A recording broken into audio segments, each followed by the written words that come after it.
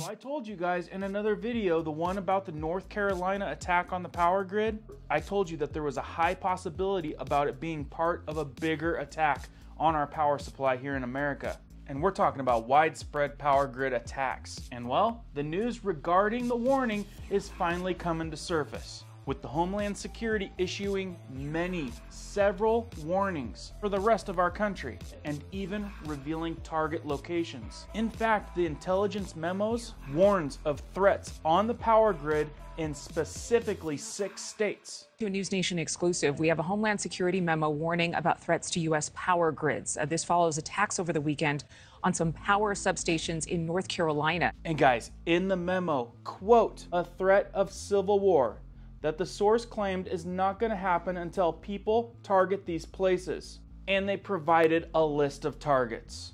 Day after day, North Carolina struggles without power, which is a real scary reality for many people, and especially in the middle of winter. Struggling with energy, heat, no communication, enforced curfews, and more. With the threats prior to Moore County power outage finally coming to light, we're learning that it wasn't about a drag show, rather, but possibly involving more threats on our power grid and possibly involving the Civil War. This is the target list you need to know, coming right up.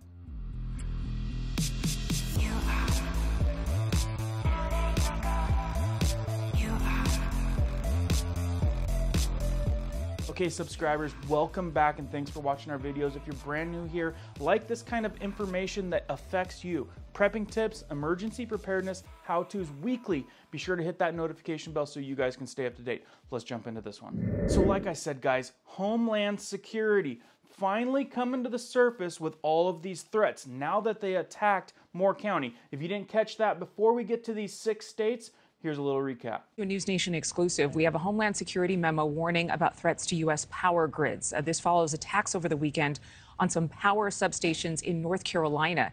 Tens of thousands of people are still waiting for electricity to be restored. And our Evan Lambert is live with a closer look at this threat and other areas that could be in danger. All right, so first of all, super sad for the 40,000 plus people that struggled without power, and as far as I know, are still struggling without power. It is not back together 100%. Now, we saw a lot of fluff about it being directed towards and caused by super right side extremists about this drag show, but now we're learning that intelligence provides that we were warned about different attacks. In fact, for over a month, they have threats on several places, and we're going to go over all of those places. Adrian, we obtained several memos exclusively. They say in the days before the North Carolina substation attack, they warn of similar incidents that could happen across the country and even reveal other targets. A Department of Homeland Security intelligence memo obtained exclusively by News Nation says an anonymous forum user called for attacks against critical infrastructure, including substations in 6 states, just about a month before a similar attack, which cut power to tens of thousands in North Carolina. Blows my mind, but it doesn't really, because we're kind of getting used to this kind of stuff. So what exactly is the Homeland Security finally putting out there? The memo reads, quote, in a thread about a civil war, source claimed, quote, it's not going to happen until people target these places, and provided a list of targets, including the, quote, strategic national stockpile, strategic petroleum reserve, and all power plants over a certain capacity. This follows News Nation reporting that shows another federal law enforcement memo warned of other attacks like the one against Moore County substation. So you don't think they could have come out and told us a little bit about that they had received attacks until this late into the game, while all this fluff is going around and being directed due to this attack due to a drag show? So like I told you, they knew about this way before the attack on Moore County. So back it up a little bit and take in what you just heard. The memo reads, quote, in a thread about a civil war, source claimed, quote, it's not going to happen until people target these places, and provided a list of targets, including the, quote, strategic national stockpile, strategic petroleum reserve, and all power plants over a certain capacity. Electrical grids over a certain size, petroleum reserves, stockpiles before the Civil War will happen. Now, which group of people have been attacking those things already. In theory, of course. Do you think where the finger is going to be pointed, those folks would attack those things? Something ain't adding up. Now, before I give you these 6 states, there's 2 other bonus states that are already reporting. And big surprise on what color those states are. The memo says, quote, power companies in Oregon and Washington have reported physical attacks on substations using hand tools, arson, firearms, and metal chains, possibly in response to an online call for attacks on critical infrastructure. The memo says the aim is, quote, violent anti-government criminal activities. In Oregon, Portland General Electric confirms in an email to News Nation, quote, PGE is aware of a deliberate physical attack on one of our substations in the Clackamas area that occurred in late November, saying the FBI is investigating. Now, this might be far-fetched theory, but in my mind right now, funny how they descriptively tell who they're after, why. And it's not the real fight, it's the precursor to the fight. In a thread about a civil war, source claimed, quote, it's not going to happen until people target these places. I don't know, guys. Maybe all this bad news is getting to my head. Let me know down in the comments what you guys are thinking, but it seems a little far-fetched. And these so-called hardcore patriots, I don't think they're going to be attacking our infrastructure, our oil, and our electrical grid. Do you? Like I heard before on CP's channel, might be state-sponsored. The FBI telling News Nation Tuesday it is too early to know a motive for the gunfire damage that caused widespread power outages in Moore County, North Carolina.